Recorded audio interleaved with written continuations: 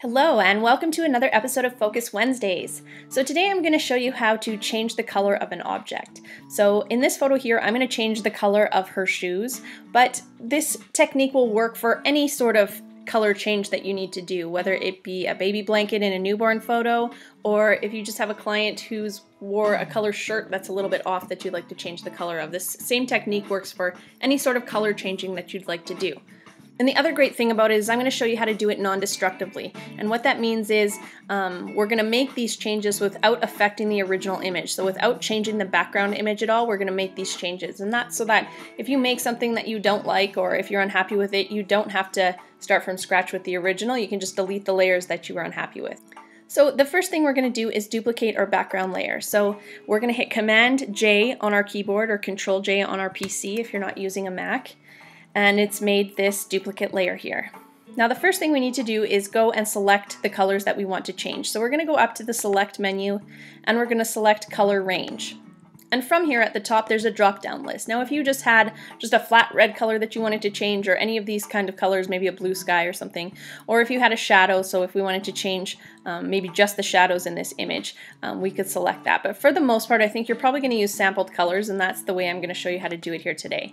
So you're going to want to make sure that your plus sign is selected. And that means that any shade or tone that you click on in your image is going to be added to the selection here. I've already selected most of the magenta here, but you can see if I select something a little bit different, it's selected that. Now if you make an error here, you can always change it in your layer mask after, which I'll show you, but you can always just go here to your minus button and then select those colors and they'll be removed from your selection. And then to just fix this up a bit, you're just gonna re-click just the part of the photo that you want the color changed to. So I'm just going to make sure I've selected most of the magenta on her shoes and go from there. So once you have your selection mostly made, you can hit OK. And now before we turn this into a layer mask, we're going to do one other change, and that's to go up and refine the edge. So we're going to go to Select and then hit Refine Edge.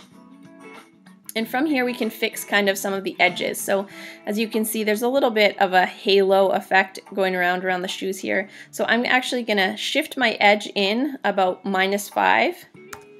And it's going to bring away some of that halo just a little bit. And I'm also going to feather the edge as well. So I'm just going to bring that up to about 4 or 5, and it just kind of smooths out the roughness of the edges. So I'm going to hit OK, and don't be worried if there's other little parts here that you don't want selected. We can change that here in the layer mask in a minute. So I'm going to hit OK. And then the final step is to just turn this selection into a layer mask. So you're going to come down here to the bottom of your layers panel, and you're just going to hit the little layer mask button, which is the square with the circle in the middle of it. And it's going to make a layer mask of just that selection here on the right for you. So now we just want to make our color changes. So to do that, we're going to make sure that we've selected our layer, but that it's on the actual layer and not the layer mask. And then we're going to go up to Image, Adjustments, and HueSaturation.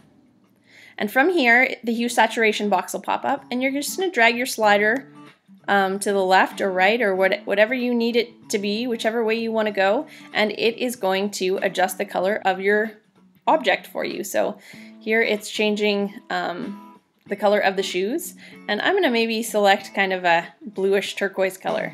So I kind of like that there, and I'm going to hit OK. And now if you find that some of this is not quite perfect, so you can still see some of the magenta showing through here, all you have to do is select your layer mask, making sure you've selected your brush, so you can hit B on your keyboard, and then making sure that your foreground color is set to white, so you can toggle back and forth between black and white by hitting X on your keyboard. So mine is set to white, and you can just use your brush at whatever opacity you want, maybe a little bit higher than normal, so 72 or so, and you can just brush on the part that you want the color to show up on. So if any magenta or any of your color is still showing through, you're kind of just going to paint it away with your white brush. So I'm just going to touch up a little bit here. So I'm pretty happy with that.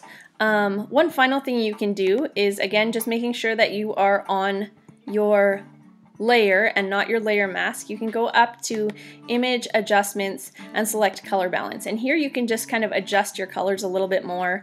If they're still looking a little bit off to you or a little bit weird, you can play around with them a little bit here and have them look just a little bit nicer. So I'm going to hit OK, and I'll show you the before and after. So here's the before with the magenta shoes, and here is the after with the green shoes. That is done non-destructively, so that if we didn't like it, we could just delete it later. So I really hope you've enjoyed this tutorial. If you have any questions, you can always email me at hello@floatinglightsphoto.com, or you can find me over on Facebook at facebook.com/floatinglightsphotography. Thank you guys so much for watching. Hope you have a great day.